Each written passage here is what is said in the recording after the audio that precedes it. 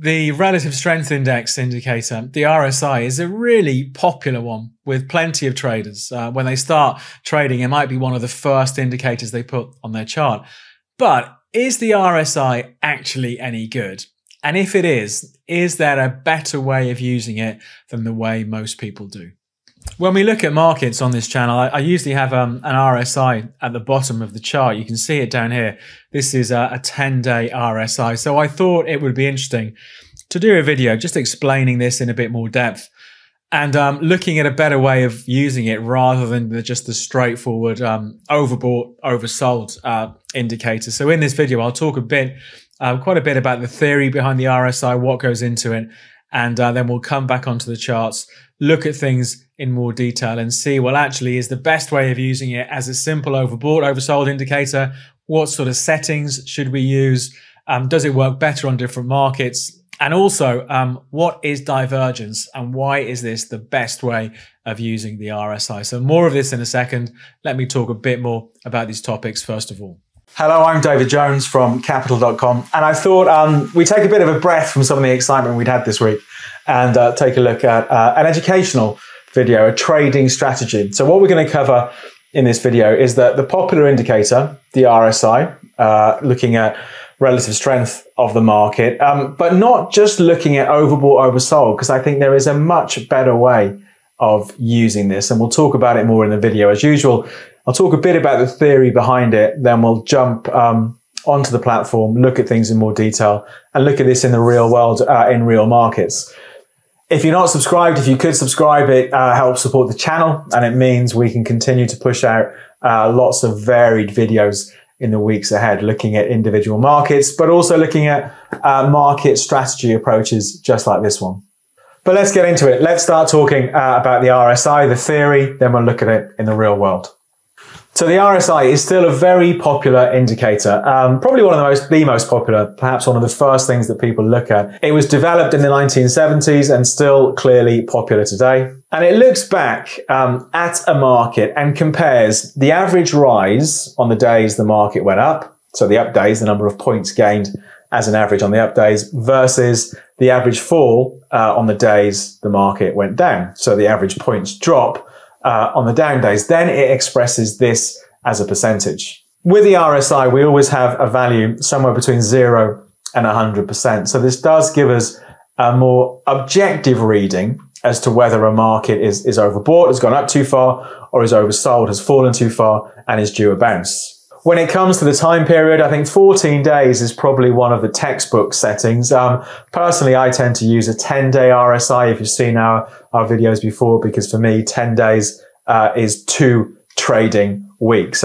Clearly, if you have a lower value RSI, let's say a 5-day RSI, it'll be much more sensitive, but arguably give more false signals. A longer RSI, let's say a 25-day RSI, will be less sensitive to recent market movements, give you fewer signals, but also fewer false signals as well. I don't think there's a perfect solution here. Before we get into looking at this in the real world, I want to spend a bit of time talking about divergence. Again, I've mentioned this in various videos we've done over the last few months, and I think it is arguably a more powerful use of the RSI. So rather than looking at the simple overbought, oversold, it's looking at the relation of the RSI to the market. And this is where we have the divergence, when the market is doing one thing, but the RSI is doing something else. So for example, let's say the market's rising and making higher highs, but the RSI moves into overbought, the market moves higher again, but the RSI makes a lower high. This is known as bearish divergence and can be a suggestion the uptrend is running out of steam. The flip side, of course, occurs as the market is falling. So the market falls to a low, the RSI hits a low, then the market moves lower still, but the RSI doesn't follow through. The RSI makes a higher low. This is known as bullish divergence. So both of these divergences suggest that the current trend that we're seeing in the market may be faltering. So underneath what's going on, although the price is still making a trend, perhaps it's running out of steam. But I think, as ever, the best way of seeing how this works is to apply it to lots of real markets. So we'll do that now. Let's jump back on the charts. So here's the RSI on the gold price. This is a daily chart of gold, and we've got a 10-day RSI here. So If we look, we've got the bands here on the side. So 70% above here, the RSI is giving us an overbought signal. Then down here below 30%, we're getting our oversold signal. If we look at the last couple of signals on gold, it did spike very briefly. November the 8th, spiked up to overbought. And of course, the market has sold off since then. And if we go back to September, we can see the RSI was oversold for a few days. And it did mark a short-term bottom for the market. So it's done a pretty good job there in signaling the turning points. But one of the drawbacks of the RSI, and something we need to be aware of, in strong trending markets, if we go back, let's stick with gold for now.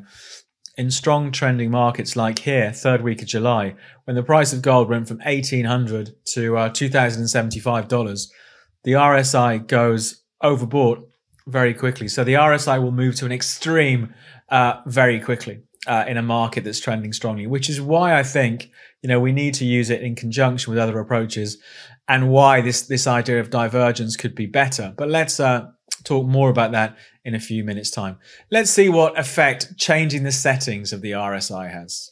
So I'm going to click and change my settings to, first of all, a 5-day relative strength index. And as I'm clicking down, watch the RSI at the bottom of the chart.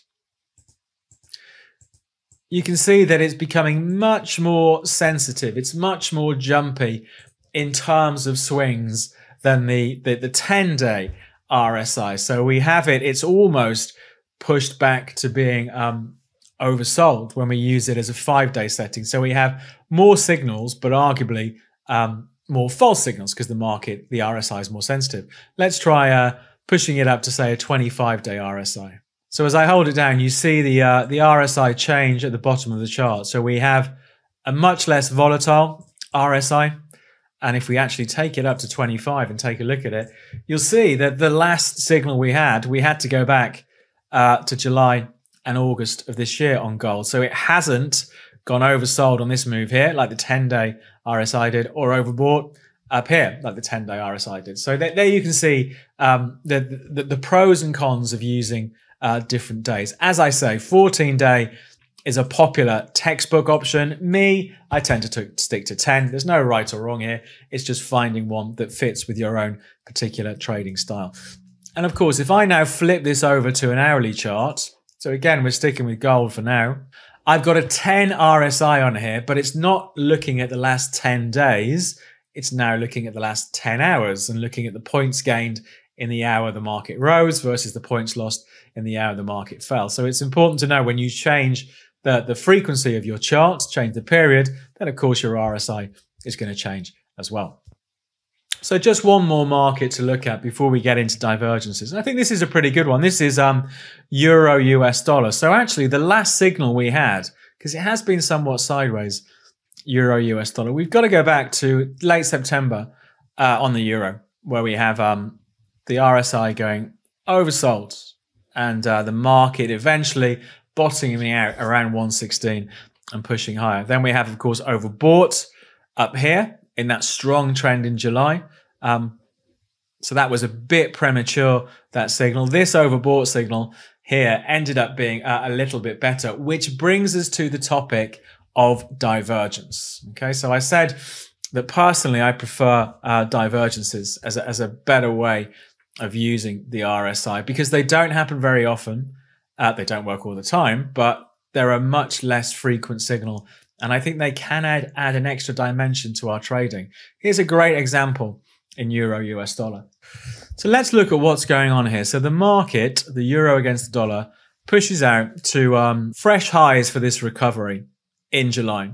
So the RSI goes overbought, but we're not really concerned about this first movement for divergence. We need to see what happens the second time.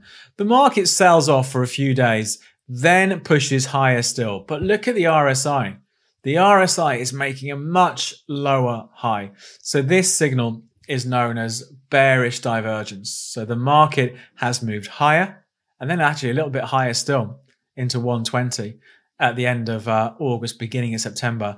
But the RSI is making lower highs. So it's a suggestion that perhaps that recovery, that strength in the market is running out of steam. So I suppose an aggressive strategy here would be to go short on the second peak here of the RSI with stops somewhere above. You may well have ended up getting stopped out if it was too tight. The market did push around 30 points higher, but this is the sort of setup we're looking at. Let's take a look at the flip side of bearish divergence, which is, of course, bullish divergence. There's a great example here of bullish divergence in pound against the dollar.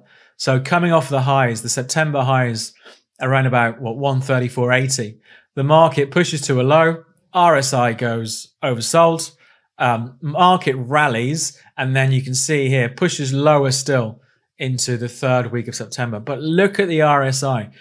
It's as if our RSI is trying to form an uptrend. So the market's making lower lows, the RSI is making higher lows. So I think it can be a suggestion that perhaps it's running out of steam. So again, the signal here would have been to go long around 127.40 and with a stop loss somewhere under that most recent low. Because by definition, if this is going to be a good bullish divergence signal, we don't want to see the previous lows taken out. And that is a trade that would have worked pretty well. At the moment on the RSI, we're not getting too much from that. Let's take a look at some other markets.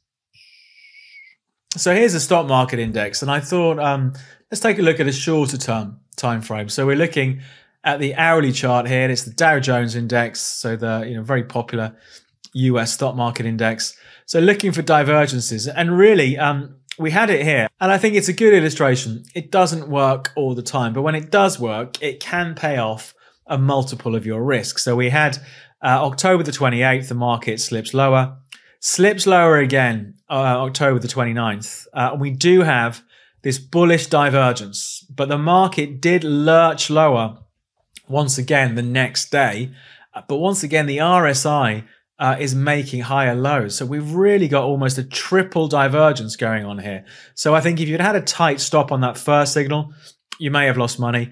If you'd have bought in on the next signal with a stop loss below the low, you caught the turn of what has ended up being so far a pretty major rally off those end of October lows. So again, just to bang home the point, it doesn't work all the time. You need to have sensible stop losses in place. But I think this idea of divergence is a really interesting and powerful one because it's not a common signal. And I think it's worth paying attention to as and when it happens. That's it for the RSI. It's no holy grail, like all technical indicators. Nothing works all the time, but I think using it in conjunction with other approaches, particularly when it comes to bullish and bearish divergences, it can give something of an extra dimension when it comes to your trading.